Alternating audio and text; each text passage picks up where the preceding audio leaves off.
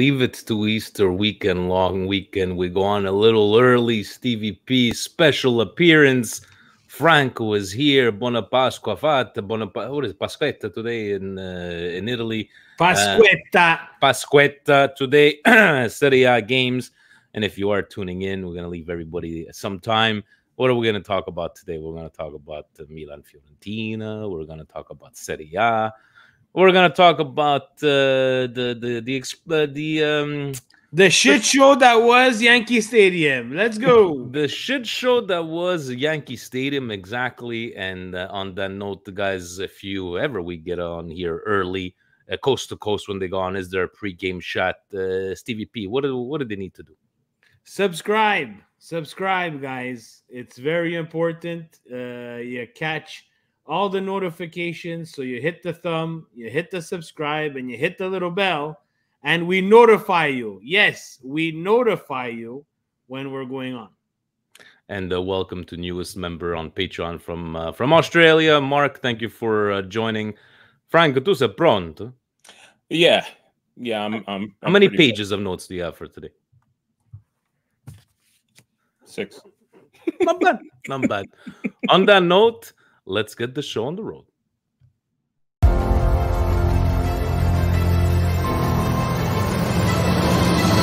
Welcome to the Milan Weekly Podcast, the English voice of Milan fans all over the world, with your hosts, Vinny T and Stevie P. Benvenuti nella casa Giro in area, si gira, sinistro, rete, gol capolavoro di Olivier Giroud. Mignon with another magical save.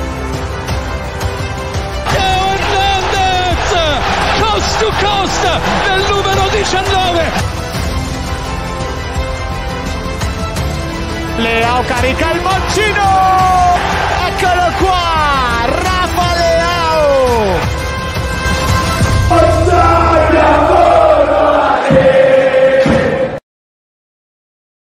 Cari amici sportivi, welcome to another edition of the Milan Weekly Podcast, where we talk everything Milan, a Pioli to the rescue Milan, a Yankee Stadium swing and a miss Milan. Stevie P here. We have a Franco direttamente Notizie dell'America, special correspondent via New York. Welcome, Franco. Always nice to see you. We did see each other live in person a couple of weeks ago, even though it was hard to get to each other. The phones in that stadium, I don't know what's going on, but it was very nice. Even with the $20 US beers in that stadium, it was still a good time. Stevie P, been a while. Welcome back, and with our friend here. It took Milan to piss me off real nice and good to get me back on. But nice to be back. I know Franco Barecic was on, so I wanted to get back on to support him in this fantastic monologue that we're going to give him in a couple of seconds to talk to us about what happened with his experience. But yeah, a lot going on. Got to see Italy play live in New York. And yeah, and 3 points at Milan. So let's talk Milan. Let's go. Before we get into the Milan stuff, wanted to get this out of the way. You know, it's been a hell of a week for you, Franco, even maybe more than a week for yourself, for your colleagues at the Milan Club New York, for anybody that has been living under a rock. You know, this whole fiasco, the pre-game, pre-sale for the game, Manchester City, Milan. You wrote a long thread explaining what you went through. I know you've spoken to some people, but this was the time to not only, you know, we love having you on, it was for you to really say in your words, because sometimes some stuff gets lost in translation over writing it. And thank you to Sonny to making this swing and a miss, because there was definitely a swing and a miss from, was it Milan? Was it Yankee Stadium? Franco, the floor is yours, man. So please explain to us, and to, because a lot of Milan fans, whether it be, you know, we like to call each other the five families here, would it be New York, Philly, Boston, yourself, and Toronto, but this is not just for Milan Club in New York, but all of these surrounding boroughs. So take us through what what happened, man? Yeah. So, well, first of all, Buona Pasqua. Happy Easter to anybody who celebrated. Good to be with you guys again. It was nice to see you a couple weeks ago. It was nice to meet Stevie P's son, who's sitting there giggling at my New York accent. It was like the highlight of my day. It was hysterical. Yeah. You know, a lot has happened over the last week, and some people have seen the thread on Twitter. I tried to do my best, like you said. Sometimes things get lost in translation. Sometimes people interpret things differently. You know, you're very limited as to what you can write in one tweet. I'm surprised I didn't go to Twitter jail for posting so many tweets in succession, but it worked out. What happened? On March 19th, the Soccer Champions Tour announced that Milan would be playing 3 games in North America, one in New York against Manchester City, and the others in Chicago and Baltimore. So what happened was we woke up that morning and we realized that Milan was playing in New York. We had no prior notification, which was stressful. You know, the stress started right from there. I woke up with everybody else, and I found out at the same time as everybody else, which isn't pleasant. You know, if you're trying to organize fans for a nice event like this, you probably want to know ahead of time, and you can give your members the information that they need. So what happened? I spent the next week trying to gather as much information as I could. Me and my committee, and we didn't get much information over the next week. And we found out that Soccer Champions Tour had a link on their page to sign up for a Tuesday morning pre-sale. And then we come to find out on Friday afternoon that there's a pre-sale on Monday morning, exclusive. And our question to them was, okay, do you have any other information? Nobody at Soccer Champions Tour ever answered my email. It was an email of 9 questions, 6 of which had to do with the pre-sale specifically, and then 3 just had to do with the game in general. The weekend came and went. We got an email from Milan on Saturday evening, which was Saturday evening before the pre-sale. So not this past Saturday, but the one before, whatever the date was, March 22nd, 23rd, 24th, whatever day that was. And in the email, it said, here are exclusive links for the Chicago and Baltimore pre-sales. Please spread them around to your members. We do not have one for New York yet. We will get it to you soon. When you get an email from Italy on a Saturday night, you know that you're not getting another email until Monday morning. So what happened? We went to the Italy game on Sunday. I got home very late because the traffic was insane. By the time I got settled, by the time I got my stuff together, by the time I wound down, it was midnight. I set my alarm for 4 a.m. on the Monday morning of the pre-sale to send an email to Milan to say, I am awake. There are people anxiously waiting for this link on the other side of the ocean. Please get it to us when you can. They responded within 15 minutes, and they said, we don't have anything yet. We'll get it to you. They didn't say, in the meantime, if we don't get it to you by 9 a.m., don't do anything. There are seats waiting for you, whatever. They just said, we don't have anything and nothing else. So what happens? 6 o'clock, 7 o'clock, 8 o'clock, 9 o'clock, 8:57. Now all my members are like, what are we doing? Are we buying tickets? Are we waiting? What are we going to do?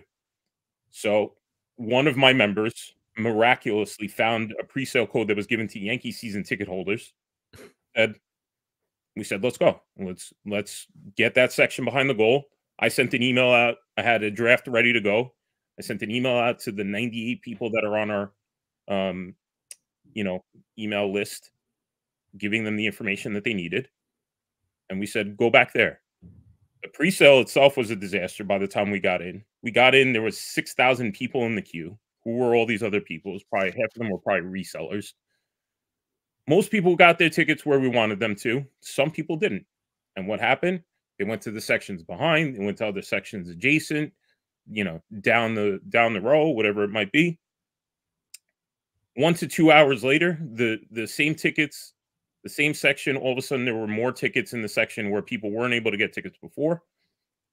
The price went up 10 to 15% in an hour on Ticketmaster.com. and we're getting a ton of messages already by the time it's 11 a.m. on the day of the first pre-sale on Monday. What happened? What's going on here? What's with this ticket price? Why did it go up? How come this guy got this? I only got 3 in the section that I wanted. I wanted 4. I went back in and bought a single, like down the row in the same row from me, and I paid more for the 1 ticket than I did, for 1 ticket with the other 3. So even myself, I realized. And this, you're doing all of this, and I know what kind of guy you are, sis. So I'm the quote, and you're not a kind of guy that could answer, guys, this is out of my hands. I'm not getting information. You're just trying to please everybody. And it's kind of embarrassing, not for Milan Club New York, but embarrassing to go, guys, I don't have that information. And you're trying your best, not just yourself and the rest of your committee. That's the biggest takeaway from this, is that it's extremely embarrassing. Like, we pride ourselves on being such an organized group. I'm just an organized person. I do things. I mean, you know it. You guys know it when I come on the show with you. I ask you a million questions before we come on. What are we talking about today? What should I have prepared? Are we going to talk about SerieA? And you're probably like, calm down and you guys joke with my 6 pages of notes, but that's just the type of person I am. And when I don't get a chance to, convey that information the way I would like to, it's extremely stressful. And it's embarrassing, because we pride ourselves on being, a very organized and large group, and we like to put on a certain image, and that tarnishes the image. So I want to add something. I want to add something there, because it's very important, and I know I'm going to say it because I don't want you to say it. I'm going to say it. Not only is this whole situation absolutely ridiculously dumb and stupid, this is the problem that we have across the pond. So they sit in their Armani pants and their Armani shoes, and they forget that there's guys like you, there's guys like Presidente, there's guys like Mark, there's guys like the Fanti, there's guys like Maurizio, that we put a lot of time into these supporter groups that are not very easily run. Yeah. Because people are a creature of habit. They're also a creature of, ease of watching a game. Everything is handheld. It's hard to get people out to the bar. People keep on telling us, how come you don't take pictures at Chicharo's? It's hard to get people out. And the people that do come out and the people that sign up for your lists are people that are expecting a service. Mm-hmm. And that service from you is information. Yep. And that's what Milan doesn't understand. And it's not only Milan, Cheech. It's SerieA. And I had the wonderful opportunity to go on SerieA, sit down with Frank and Richard on their 300 episode. And I said something, and I hope that if I get hit by a bus tomorrow, you guys continue it. I wish SerieA would love itself as much as we love SerieA. Steve, I honestly, truly do, guys. And it's very frustrating, right? It's very frustrating for guys like you, guys like us who are both in clubs, guys like us who try to do content for Milan and SerieA. It's constant. It's neglect. It's neglect, especially, Steve, when you hear stories how ManCIty had everything organized, had reached out to their fan clubs across the pond. I don't know how the other teams went about it. And, you said it, Steve, the service of information. And you have guys like everybody that you just named, whether it be, the behind the scenes working. And this is, we're not getting paid for this kind of stuff. And I get it. I get that. But it can't be on Frank. It can't be on Milan Club New York all the time. No. Because some people are taking it on him, no? No. Hopefully not. The people that are taking it out on Milan Club New York is because they don't understand. They don't understand where the root cause problem is. I think that was the point of the thread on Twitter, because it's very hard to answer an individual email without it looking like I'm passing the buck myself. Absolutely. Or coming up with an excuse. So when we got the full story out there, at least I started to feel a little better. And then the next day, the organizers contacted us. Yeah, but imagine, that cannot be on you. Like, this is what they need to understand. This is not a business. Yep. Milan Club New York, Milan Club Montreal, Milan Club Boston, Milan Club Toronto, Milan Club Chicago. I don't even want to miss one. They're not goddamn businesses. SoCal. The SerieA needs to understand. And it's not only for Milan. It's for Juve and their disgusting fan groups with their stupid team. It's the Inter, the Snakes, and all that stuff. It's the Laziali. Guys, there's a lot of people that put in a lot of time. And these guys, these dinosaurs at SerieA are not doing the right thing, guys. And, you know, it's a long time. And I told you guys I wanted to come on because I was really mad. I'm really mad. Because it's not, and again, it's not because it's New York. But let's face it, guys. New York is the biggest. You screwed up on your biggest supporting group across the ocean, whether you like it or not. You cannot do that. You've already botched multiple things on this side of the ocean. But what is it now? You know, so I started to think a bit. And we talked about it on the way home, myself, Vince, and everybody else. Was this a dollar thing? And that's what I want to understand, right? Was this just we missed the information, or we want to sell tickets at the highest possible price, right? I mean, just my educated guess. Again, I'm just asking because now we saw what the national team did in New York at Red Bull Arena, right? It created a lot of buzz. I think, you know, and I was there, and I'm probably going to be biased. I think it was very successful. Ecuadorian fans, Italian fans, harmony. Tickets weren't cheap. People still bought them, right? Now we see what's happening in Copa America, right? Impossible to follow Argentina. Impossible to follow Brazil. Guys, the next one is the big one. So let's skip past Milan and Manchester City. In 2026, guys, what are we going to be paying for World Cup tickets? $20,000 a ticket? My friend, one of my good friends, is an Argentina fan. He, like I said, the Copa America is a good gauge for what is going to happen in the World Cup, because at MetLife Stadium, I forget which group stage game it is, Argentina, whoever, in the third level, he paid like $350 each for Copa America. So just, US. So just wait for the World Cup. Forget it. And I think that's the thing. I think one of the things that I would like to say eventually when I make this, you know, last call with Milan is that you treated this friendly like the players do, where they're running at 40%. It's the middle of July. It's not important. You know, it just is what it is. Let the organizers do what they got to do. We'll just sell tickets. We'll make some money for participating in the summer tour. Whereas, you know, Milan had a obligation to its fans, and they dropped the ball on this one.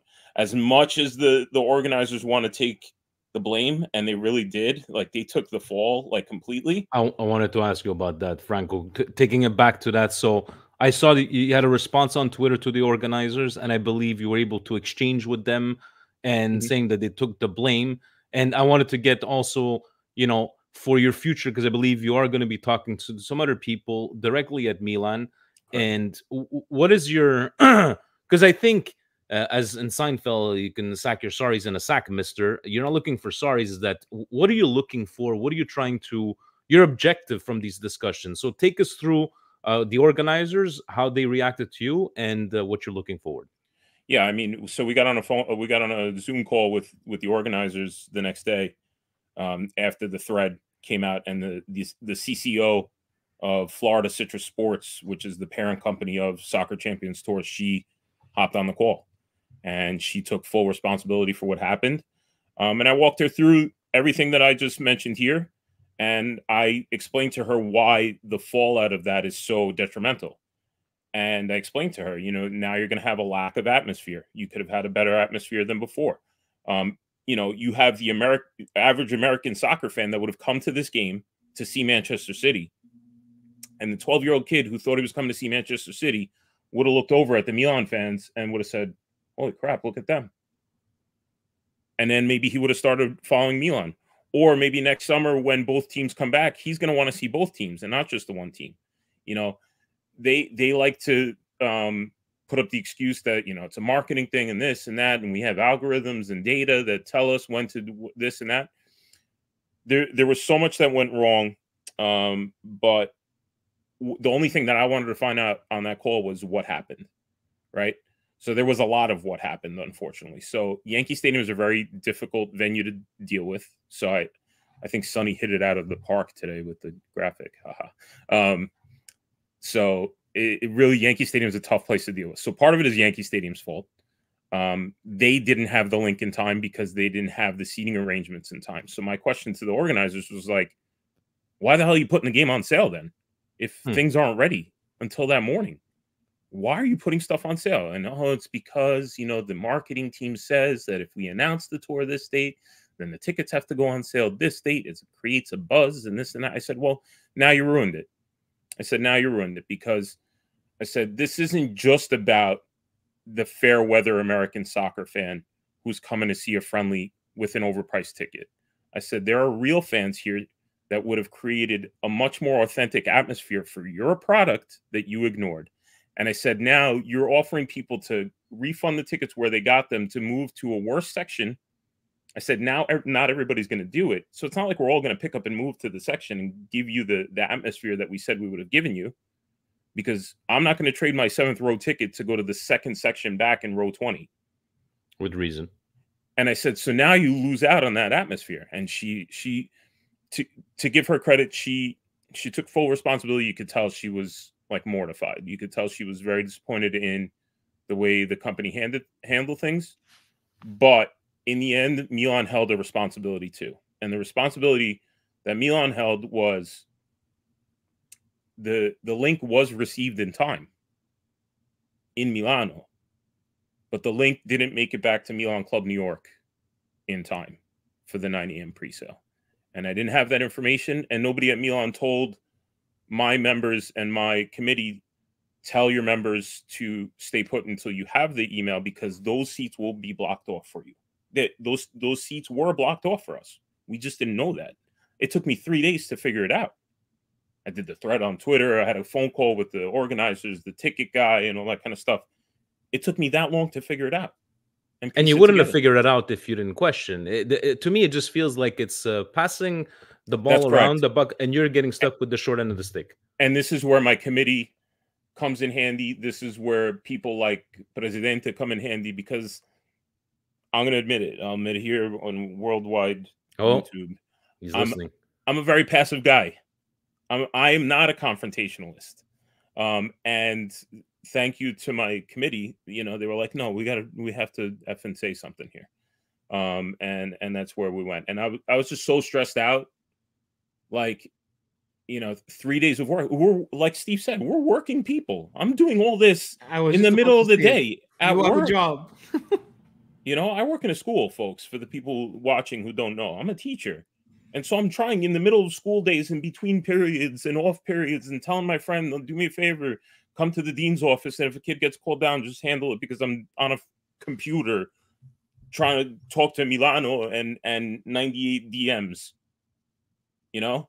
And then I get home and I'm ignoring my family, because then I spend the rest of the night trying to patch up everything. So, you know, I don't think people will ever realize what it'd be in all 5 cities, the work that is put on by people like yourself, like Presidente, like everybody mentioned before.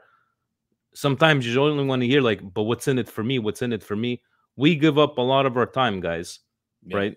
And look at what Franco just described. Right. You know? This is the amplified version of the daily operations of a club. Like, you know, people out there think they're going to put a social media page up with a geographic location and call it a club.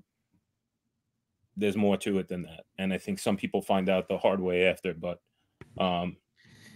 it's the honeymoon period that needs to be something that everybody has to figure out, right? Because this is not the honeymoon period. This is the trenches, right? And like you said, we've seen Presidente pick up the phone, and when he picks up the phone, he's gonna get a result, or he's gonna come across as politely as he possibly can and get his message across. So I tip my hat to you and you guys, because it's hard to fight sometimes. I've been in my own fights, but I'm a little bit more black and white in terms of just how honest I am, not at all in terms of the club that I follow. I am red and black all the way.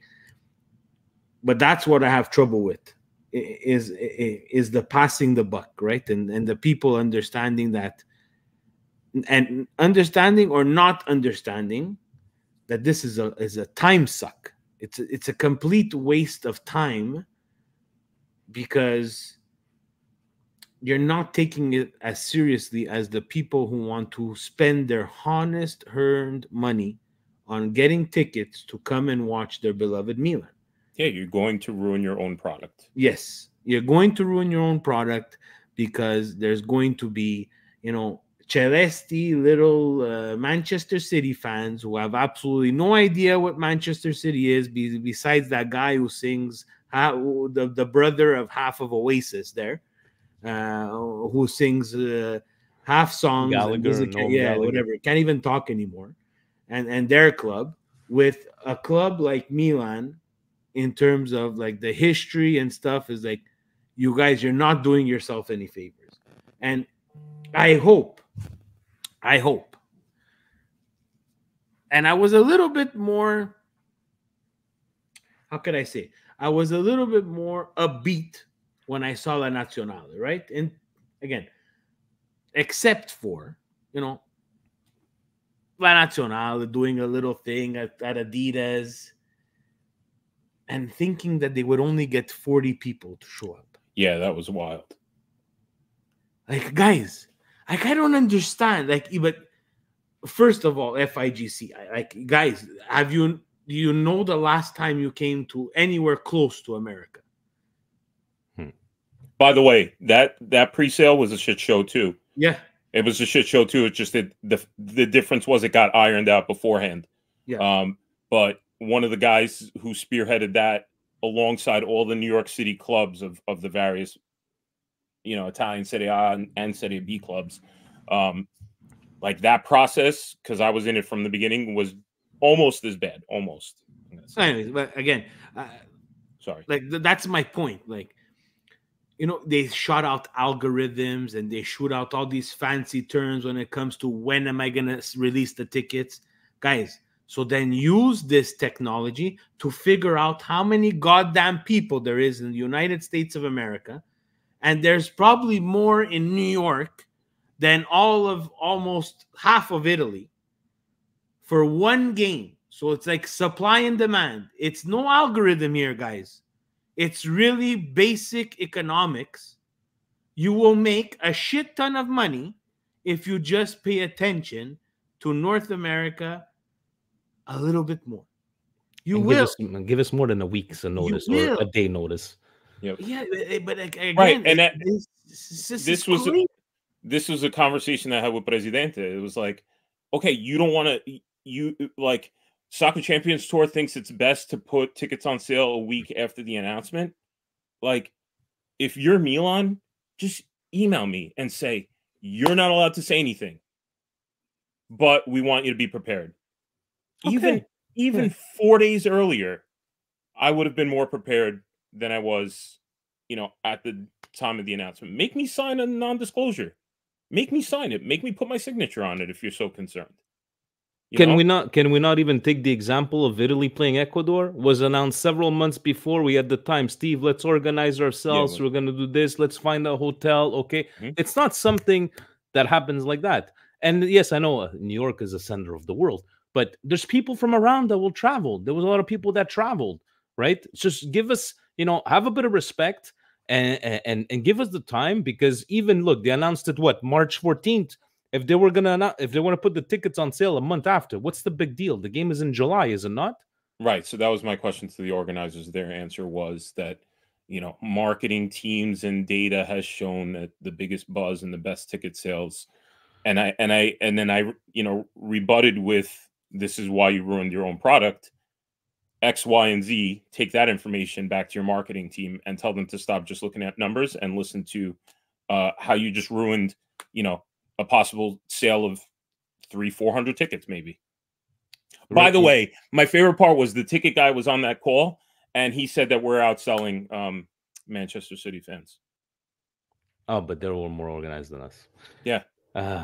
He said, "Oh yeah, you guys are crushing them in the sales." Oh, good, thanks. Okay. Let's finish off. Hey, look at WrestleMania. Sold out 8 months ahead of time, not a match announced. You see, you got to let people know in advance.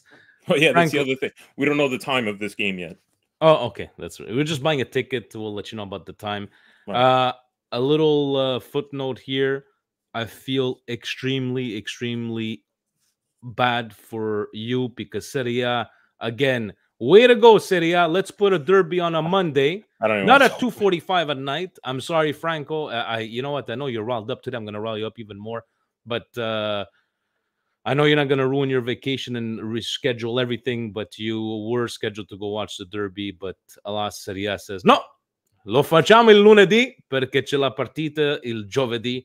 I feel you're getting reimbursed for those tickets or no? How does that situation? So, fortunately for me personally, I didn't have a set ticket. Somebody from MilanClubNYC Tiberina just promised me one ticket in Curva Sud. So all I had to do was call him and say, listen, don't hold that ticket for me. Give it to another member of your club or something. Okay. And it's easy for him to get rid of. One of my other members, though, bought 4 tickets in Primo Rosso, and I don't even know how much he paid for them. Okay. And he is in the same situation as me, where he had travel plans for the next morning and he got screwed. Granted, I know there's people out there probably watching this and say, you should know better. SerieA games do get announced late sometimes. SerieA games can end up on a Friday or a Monday. The only time that a derby has been played on not a Saturday or a Sunday is A, if it was a holiday, or when Astori died and they made up the game and they had to play on a Thursday. Okay, a SerieA derby has always been on a Saturday or Sunday without any extenuating circumstances. We played 4 SerieA games after 4 Europa League games. They were all on Sunday from the last 2 rounds. So when they played, whoever the hell, and they played, on a Sunday morning, our time, it's Sunday afternoon, alle 15 in Italy, I was like, oh, the derby's definitely going to be on a Sunday night. And so people got screwed. Is it our own fault? People can argue that it's our own fault, but quando mai a derby on a Monday night? Thank God you're not a betting man, Franco. Thank God.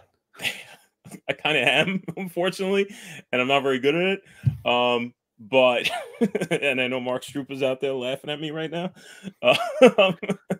So you wanted that an algorithm. See, my family had travel plans for the next morning, so I'm leaving Milano the morning of the derby.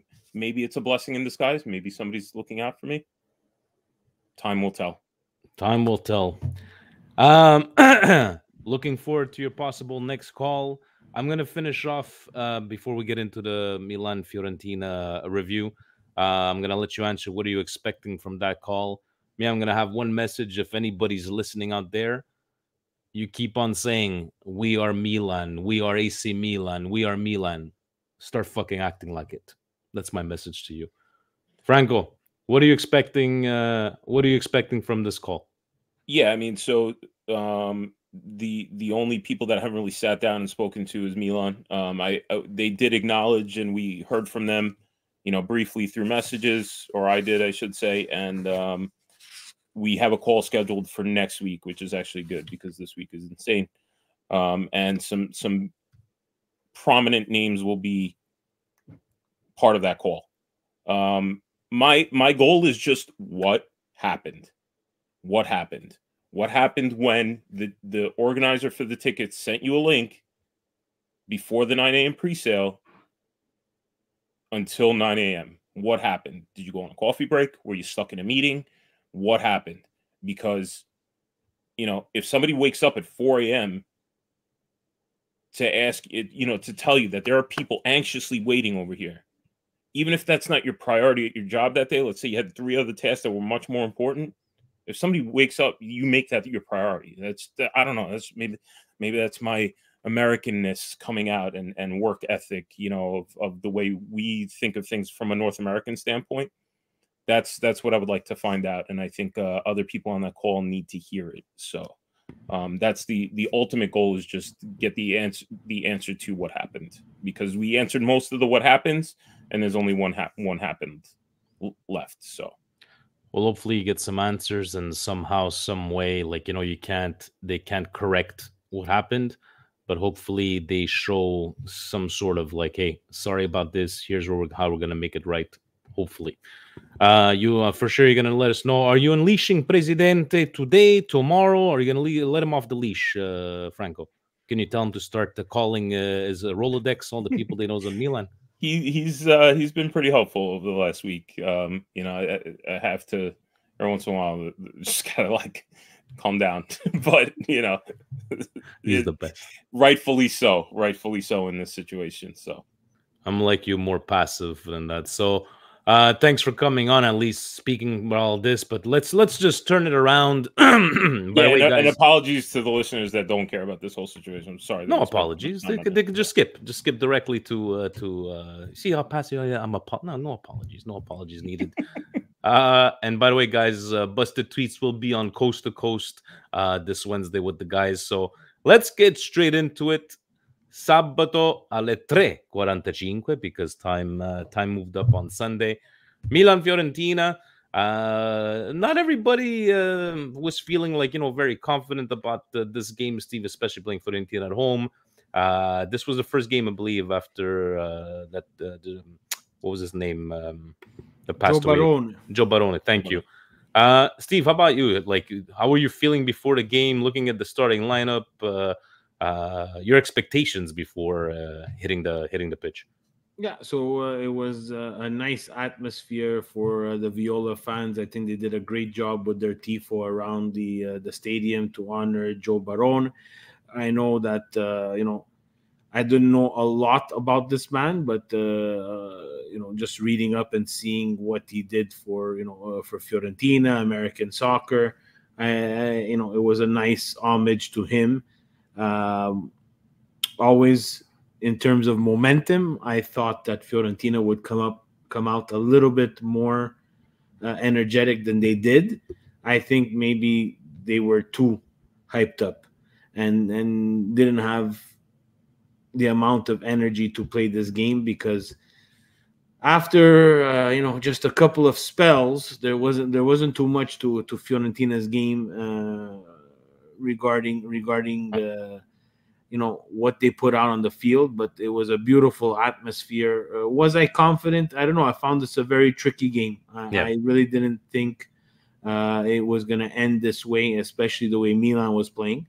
And, you know, I saw articles, Milan almost perfect. I don't know how people are watching soccer anymore, to be very honest with you, because Milan was not very good. Not very good. And, you know, before I let you guys talk on what you saw in the game. You know, I want to just shout out Reindeers. I think he had a fantastic game. I think this was probably one of his best games in a Milan shirt. I think he was dynamic. I think he was linking up with everybody on the field. And, you know, I really didn't understand Pioli's substitutions, to be quite frank. So but Reindeers is like, not that you've been critical on him, but you felt that he played good from beginning to and it was quality. It was not stupid negative passes backwards and, you know, 100 touches to get on the stat sheet. You know, we're gonna go with the analytics and all that stuff. That definitely that ball to Leao. But Franco, it's been a while I haven't said this, but thank God for Magnan, because I felt that he stood on his head several times. Defense was not up; it was not great. Even Gabbia coming on, Steve, I know you were pretty critical of him even when it came on, but when we needed Magnan to stand on his head, he definitely did. Maybe your takeaways from this game, even Chucky starting. How did you feel about that one? Me or Steve? Oh, no, you, Franco. I thought Chukwueze did a good job. I think he's grown in the last month. I think he's taken a lot of heat this season. To Johnny Reindeers, I think sometimes adversely has not taken enough heat. I think for every one good play he does 2 boneheaded ones, with the exception of this game. And I've been extremely hard on the guy. I agree with Steve when he says this was his best game of the season. He cleaned up a lot of the carelessness from prior games and did his job. The defense is so slow. The defense is slow. I like Gabbia. He's good at what he does, but he's just such a slow person in general. He's just slow. And he's limited in his athleticism. And it's a problem because I like him and I think he's a very good defender. I actually would have liked to have seen him in that national team game just to give him a nod. But, you know, there are games like this one where sometimes you sit there and you worry. You worry about a guy like Dybala in a Europa League game and what he's going to do to him. But I don't like the substitutions either. I thought Leao was like rolling. And I know he just got back from international break, and I think Portugal was like the last team to play too. I think they played a very late friendly. Didn't they send them back home after the first game, Leao?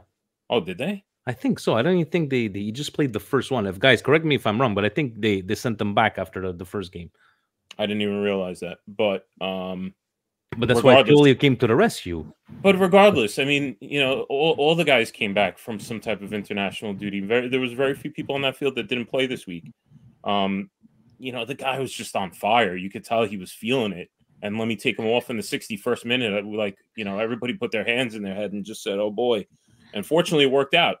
You know, the goal that he scored I thought it was awesome. Obviously, the Terracciano did not make himself look good there. But the fact that he didn't pass the ball and he just ran past the goal is just, for me, that's an awesome goal because that looked like a video game glitch. It looked like a EAFC video game glitch.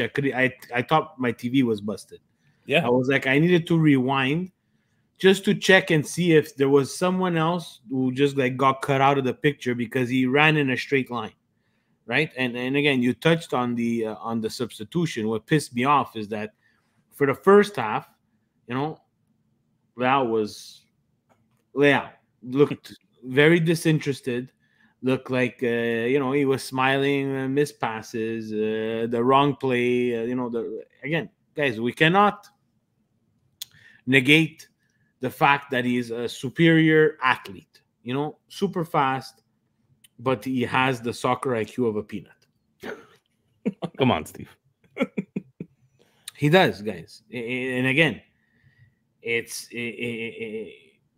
simple things, right? It's Chucky standing on the box waiting to tap in a ball that has to just be crossed. It's funny. It's funny that you mentioned it because I'm just going to put his question from Vince Mancini. Goes, my question is not a dig at Leao, more so open question to get your opinion. With his goal, which was beautiful to say the least, do you think he should have passed to Chucky for the super easy tap in, or do we think or do what he did and take it home? Now, for me, I'm happy he showed the confidence in himself to easily get around the keep and put it away. Exactly what he needs to do. The reason I ask is if he misses the chances with Chuka right there, man, would have been a media hellstorm upon him. Thank you, Forza. Yes. He's right. You know, it's. Where do you stand? Maybe that's not the play, right? You have to take the play for what the play is. The play where he should have made the pass was in the first half when he beats someone with speed. Yeah. And instead of shooting from an almost impossible angle where 1 out of 10 is going to go short side on the keeper who's not waiting for it, he has Chucky waiting in the 6-yard box. On his goal, guys, we can't have Leao being passing just to be nice and just to get and to be afraid of what the media is going to say if he misses. We need him to take that chance every single time he has it and just score, right? So my opinion is just go and you just score. The thing is that I need to see Leao, and if I need to see Leao, like as if I'm invested in it. Milan needs to see Leao become more of an intelligent player in the final third, where, you know, we've caught on now. The people have known. They're defending him almost they want him to cut to the right and try to pick out that to pick out that far corner on the keeper. They know that he wants to do that, and now it's just getting harder for him. Okay, he's gonna take it. He's gonna take it in the left. He's gonna go with speed. There's a better chance he loses it there, and he's gonna make the wrong play, and that's what happens. He just makes the wrong play. Franco, where do you stand on that play, or do you agree with Steve?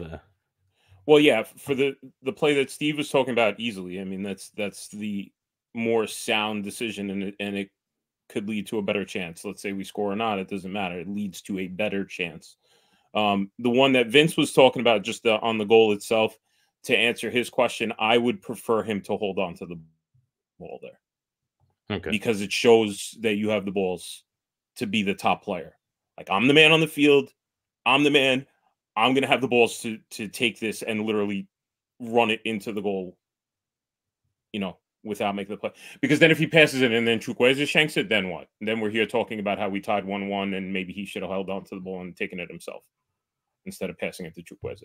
So, it's 50-50 that way. Obviously, it worked out, but if you want to be the man, woo, exactly.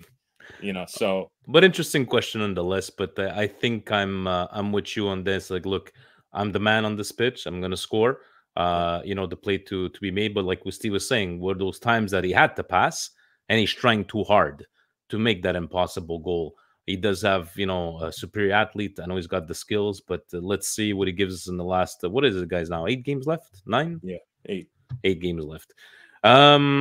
If we had to pick a top and a flop, Steve, Calabria for flop hasn't been good. It's been a while. I haven't seen Calabria play to what we've seen him capable of doing. I'm gonna have to go with Calabria on this one. How about you for a flop? Chow was not good again. Neither was Benacer, to be honest with you. Invisible this game, Ben. I've seen Benacer take a little dip in form. I assume it has to do with the injury he picked up. He did leave the Algerian national team early, so I don't know if he's injured, but I didn't seem to me that Benny looked as confident as he did. Again, I just can't figure out Chow right now. I think he's someone I respect Pioli putting him in there because he needs to get his confidence back, but he did not look very confident. Top marks to Reindeers and Mike Magnan and Chucky as well. Good for him. We've all been very critical of Chucky. I think he was really good. He linked up well with a lot of people on the pitch, and it was nice to see.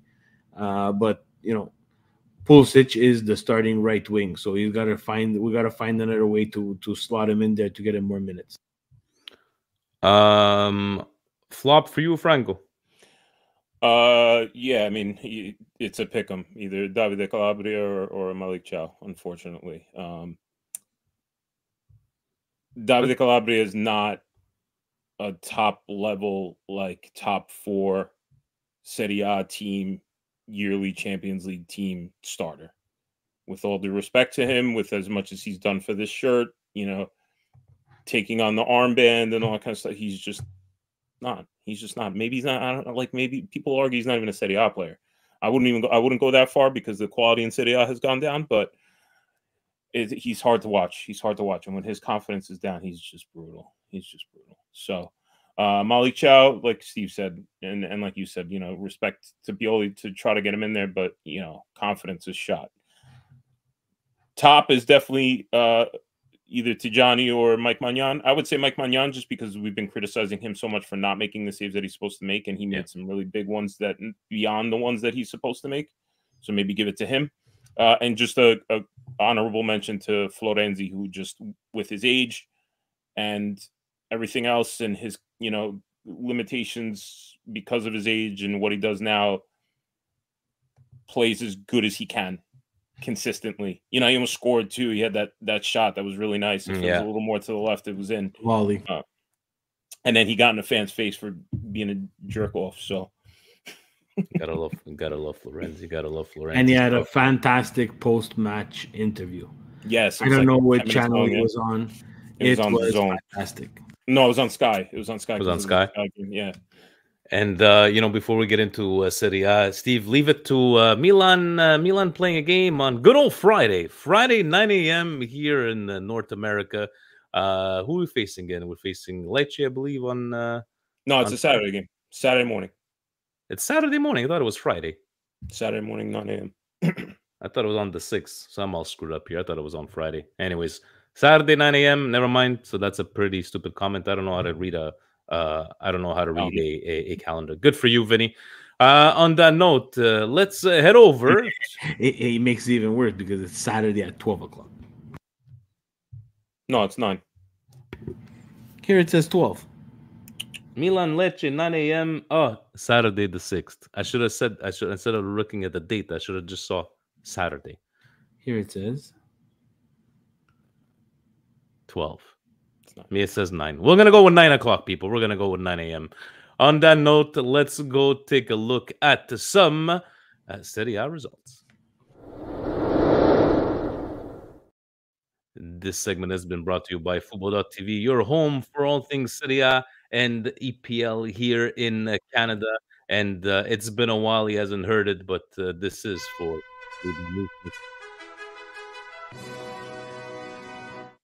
Well, I have it on loop. I will let you take this one. Atalanta Napoli in Naples. Ça va mal à Napoli, as they would say here in Montreal. But I was expecting, not to say Napoli win, or I wasn't expecting this kind of result. But is there anything salvageable from this season? Or were you happy to see Atalanta score three goals like that? Me? Steve or Franco? Whoever wants. So, I don't really like Atalanta. I like some of their players personally, but, for Fanta reasons and just in general. But just to see Napoli continue to have the worst title defense ever, after saying that we had the worst title defense ever, is just enjoyable. And that's where I go. What's salvageable from Napoli season? Their jerseys, and that's it. The jerseys. Steve, did you enjoy this game? It's a little quiet over there. I know you had your rant on Napoli fans, but other than our waiter at the Napolitan restaurant, they're wearing all Napoli Maradona, but he's speaking perfect Spanish. Yeah. No, this is just cause, and they deserve it. We heard a lot. We heard a lot of chattering. We heard a lot of bickering. We heard a lot of quacking from the Napoli fans. And now you cannot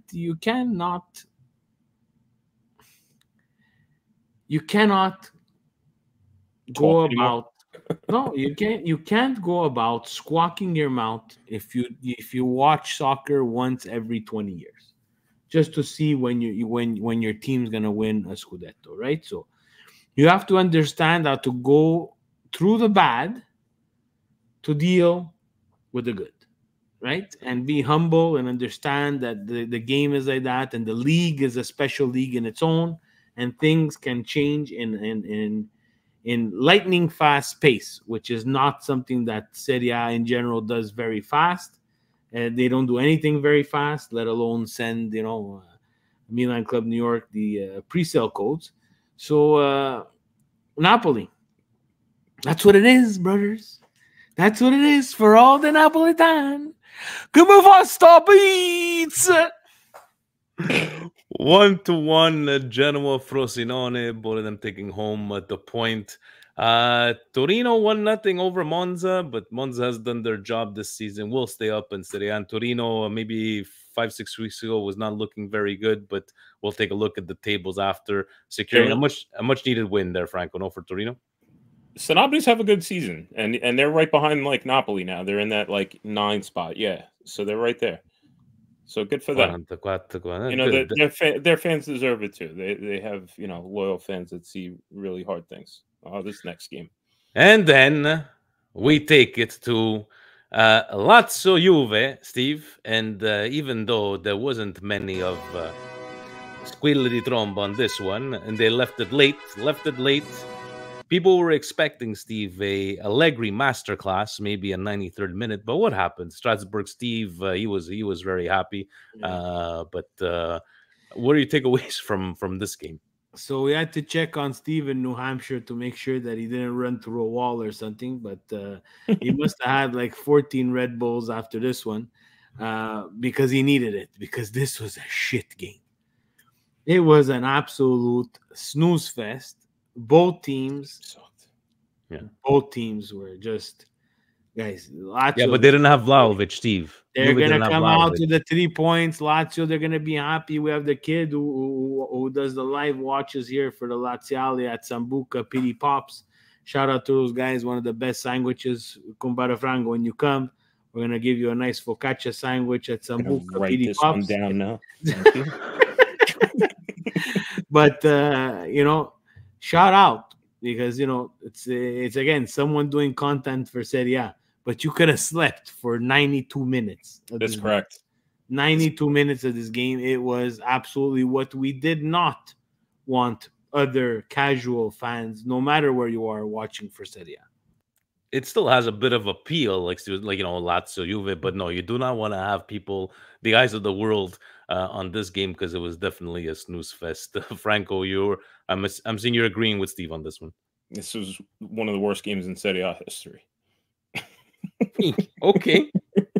So we got your comments on that one. So, and Juve looking like, hey, you know what? That ship has sailed. You did have a chance, but it's just been defeat after defeat, and not. When was the last time they won, guys? It's been over a month, no? I think so. No idea.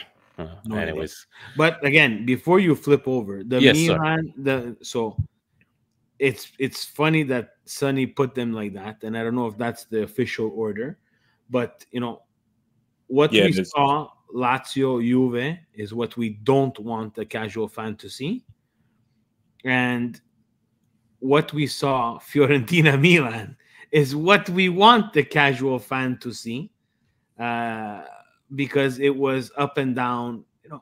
Not the best, not beautiful football. 3 goals in 3 minutes. But it was entertaining for a neutral. Exactly. Even the goalless first half was entertaining for a neutral. So Juve is winless in their last 4. Their last win was over Frosinone 3-2 by a miracle on Sunday, February 25th. Yes, I remember that. Taking it over to Bologna, it just looks like they're doing it. Saputo cheese. Saputo cheese, 3 goals. I'm going to throw this to Frank. I would like to ask Stevie this one all the time, but is this Bologna for real? Or is it because the Lazio and the Romas and the Napoli of Serie A just kind of not performing this year? Yes and yes. Okay. But no, they play a fun brand of soccer. They're very confident in themselves. Their coach got them to play a confident way. They play the most beautiful brand of soccer. I don't think so, but they do what it takes to get the job done. I think Josh Zirkzee is awesome in general, not like talking about today's game or anything, but just in general. Orsolini is a good soldier. He fits perfectly in that system, and today he showed it again. He scored again today. I think he scored his 50th Serie A goal.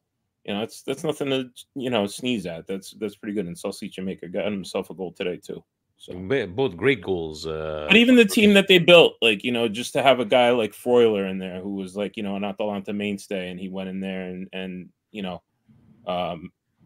took on like a veteran role with them. Like they have a good team, and they have a lot of positives. Yeah. Are they gonna be a good representative for Serie A and Champions League? I don't know about that. Allora, Steve, un applauso per Bologna. Un applauso per Bologna.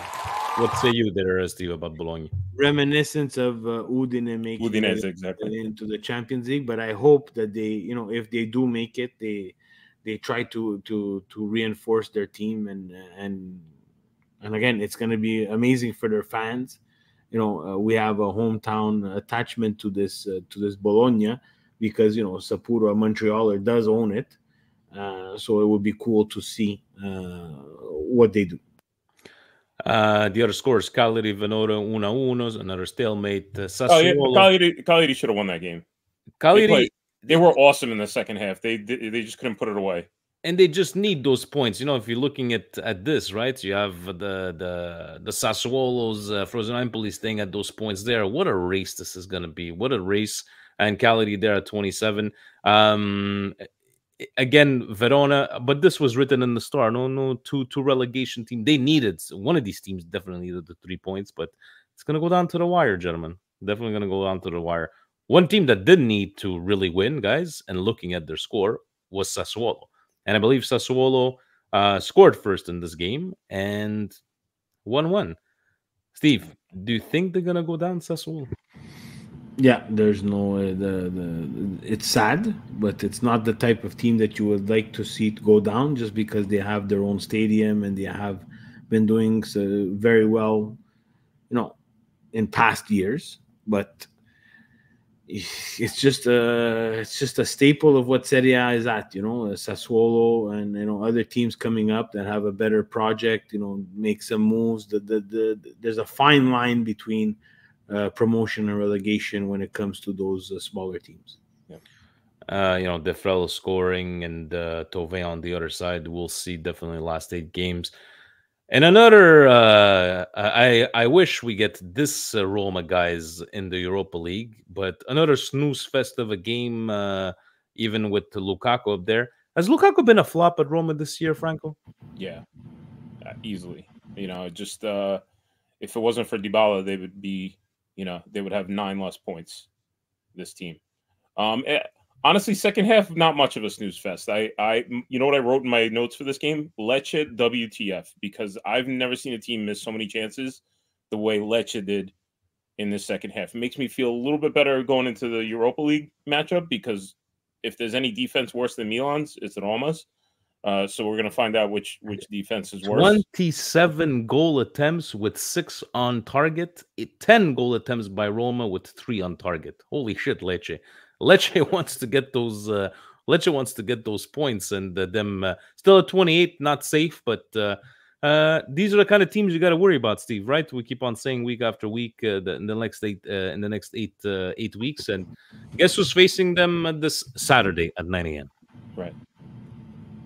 So, Steve, Roma play. I know it's a different beast, but not surprised by this result. You were expecting Roma to do something today, or? I think Roma dropped some crucial points today. That's really well put. And if anybody was expecting Inter to drop points at home against Empoli, guys, it was not going to happen. 2-0 Inter wins. So looking to back to their 79 points. Juve at 59. Let me go with this one, Steve. Anybody in the top 7? Do you think anybody's moving? Like you think Juve would drop? I think Bologna is not going to take 3rd spot. Oh, anything's possible. Juve has been playing very crap from the beginning of the year. I said their brand of football is shit, and Bologna's brand of football is exciting. I would not be surprised if Bologna leapfrogs Juventus. But I don't think that, especially after dropping points like today, Roma needed those 2 extra points. I don't see Roma jumping in there, right? The Lazio, unfortunately, it might be a little bit too late, and Atalanta's a bit strange. Vinny Singh has a hunch Atalanta makes it to the top 4. You, Franco? I think Bologna does pass Juventus. I think they're determined to do it. I think Juve is at an all-time, just low confidence. Roma, I think, is just too worried about Europa League. I think once Roma in competitions like that they're all in, and that's why I'm still worried about that matchup. I think between them and their fans, that they're all in on Europa League, and they don't even care where they finish in Serie A. I know they're fighting for that, 4th, 5th spot, and they're going to concentrate on that. But I think they're going to go balls to the wall in Europa League, unfortunately. So it's going to be an entertaining 8 remaining games, and yeah, like yourself, like Stevie P and I, and some level-headed fans, we're not taking Roma lightly.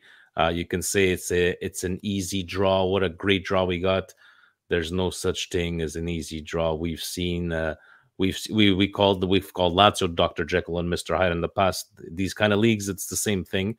We don't know what kind of Roma we're going to get in the Europa League, but what is it? Not next Thursday, correct, guys? Are we playing in Milan first? We're doing Milano home first, and then the second leg in Rome. In Rome. And that, ladies and gents, was your segment brought to you by Football.tv, your home for all things SerieA and the EPL here in Canada. Looking at our Fantacalcio, Chicken Carm still there, and I believe he's from New York, Franco. Chicken Carm, it's there. It's a 25-point lead. Peter Ciao President is up there. Zaid. How are you doing in your Fantacalcio, Frank? Horrendous this year. Forget it. I don't really want to talk about it. Immobile is my main forward. That's all you need to know. And Chiesa was my main midfielder. That's all you need to know. Okay, we don't need to know anything after that. Steve, Chicken Farm, good people, by the way. Just big shout out to him. And he's a big fan of the show. So yes, he did. He met Fabio a couple of weeks ago. And salute, tanta salute to Chicken Carm. Steve, you up and down? Come va Fantacalcio? I hate Fantacalcio. I suck at it. That segment was brought to you by Fantacalcio SerieA Fantasy. Always, some people have fun, some people suck at it, but it's always all in good fun. By the way, Franco, Mark wanted to let you know on Patreon that if it lasts longer than the length of this podcast, if he lasts longer, then who do I consult? He's like hint. I don't know. He's expecting an hour and a half. Is he gonna last longer than an hour and a half? I leave it to you, Mark. I don't know what the hell's going on in his head. Fabio asking, guys, we have to rank the summer signings. Your top three and why? Pulisic, RLC, Musa, Jovic, Okafor, Chuck, Reindeers, and the Sportiello. Franco, you take it. Top three. Loftus-Cheek. Before Pulisic? Yes.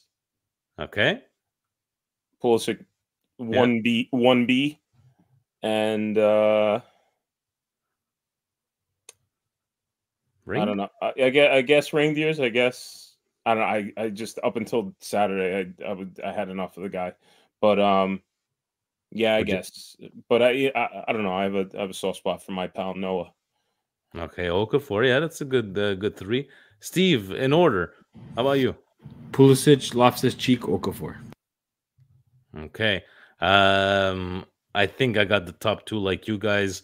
I will go because of his presence in the midfield, Loftus-Cheeks, Pulisic, and you know what? For me,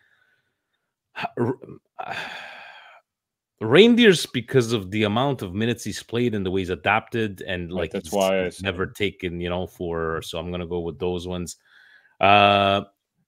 Guys, it is what it is. No busted tweets. We're going to leave that up to the boys on Coast to Coast. Franco, again, thank you so much for taking the time to describing what went on, the stress that you were put under, sharing the story with everybody, and hopefully this call goes well for you. I'm sure you're going to be letting us know. And we need to come down to New York a bit more often, but with this exchange, you got to come up to us. Oh, this guy, Frank Chichi, he calculated everything. He knows what everything in the U.S. costs in Canadian. I was opening up the app. This beer just cost me $28 Canadian. That's brutal. Yeah. I was calculating everything, but no, it's not that bad of a drive. It was really nice to come down, but I believe you had called. I believe you did call me a lucky charm when I came down to watch Milan Napoli. We shellacked them 4-0, and we were on a bad streak. But again, thank you for coming on, giving up your time, and sharing the story. I know President is just waiting. He's in the trenches. He's just waiting for you to give him the go, because out of the 5 families, you're the capo. In New York, it runs everything. Mark is a soldier. Mark in Boston, he's a soldier. Fante, what is he, Stevie P, in the 5 families? O consigliere. He's a consigliere. Yeah, exactly. But again, thanks. Any closing words before everybody go? Anybody that from Milan Club New York, you guys are going to get together this Saturday? Yeah, Saturday morning, Football Factory. It's actually a good time for me personally, because then I could get back to the family at a normal hour and still spend Saturday with them. So I actually like the morning ones. It works out for me personally. Just a big shout out to you guys. Thanks for having me on. It's always a pleasure. Parte della famiglia. Stevie P, closing words, nothing. How's this class going? You're still going to be studying. We're going to get you some replacements on the next couple of Mondays. Today, giornata la Pasquetta, allora, you know. Yeah, today was Pasquetta, guys. I apologize there. I gotta take some exams. But yeah, busy with exam work, busy with local soccer. So, you know, guys, local soccer, if you're here in the East End, you know, registration is open for recreational to all the little pulicinis that want to play soccer. It's time to register. You want to play competition, Development Plus, that's open up too. We're going to have summer camps this summer. We're going to have soccer schools on Sunday, and together in cooperation, the summer camp and the soccer schools with RP9, our friend Rocco Placentino will be lending a hand, which is great for the community, bringing back someone from RDP to run and help us with our summer camps and the soccer schools here in RDP. Besides that, that's it. I want to see Milan beat Roma in the UEFA Euro, whatever hell you want to call it, Cup. I want them to bring it back to UEFA Cup because I just don't like this Euro League. It just sounds weird. But besides that, guys, Forza Milan. That's what I want. You know, talk about commitment, guys. This guy, we're in the parking lot of the shopping at what was it called, Steve? The shopping mall where we're going, and this guy's taking a call. Yes, there's gonna be over for the local soccer. Somebody's gonna be over there. They could go sign up. This is the dedication that people like you, people like Stevie P, your own time, even while on vacation. Guys, on that note, stay tuned. Hit that subscribe button. Coast to coast this week. I thought the game was on Friday. No, it's on Saturday. I'm working, but I'll be able to host a pre-game. On that note, ovunque e sempre. Forza Milan! Forza Milan, guys. Vincerai, non ti lasceremo mai.